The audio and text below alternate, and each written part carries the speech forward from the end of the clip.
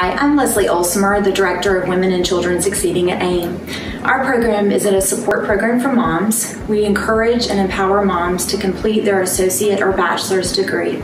All of our moms are in school full-time and maintain a GPA of at least a 2.5. Some of the services that are provided by WACS include child care fees and transportation costs. And we work with each of our moms to determine which child care location is the best for their family, and so we're able to pay for those fees.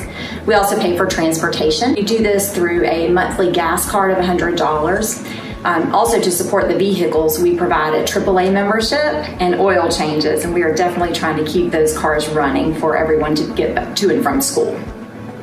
Also are able to help with support services around the classroom. While we don't pay for tuition, we can pay for textbooks, uniforms, testing and licensure fees, basically anything that supports the educational program of the mom. Here at the WACS Cottage, we have two resources for our moms. We have the WACS Resource Room and our WACS Boutique. The WACS Resource Room provides household items for families that cannot be purchased with SNAP benefits. Some of the biggest resources for our moms are diapers and wipes, laundry detergent, cleaning supplies, again, household items. As well as our WACS Boutique. Our WACS Boutique provides clothing from Cato Fashions here in Anderson, and these are all new clothing, items that have tags on it. This is a special opportunity for each of our moms to be able to go shop around in the WACS Boutique and select items that they'd like.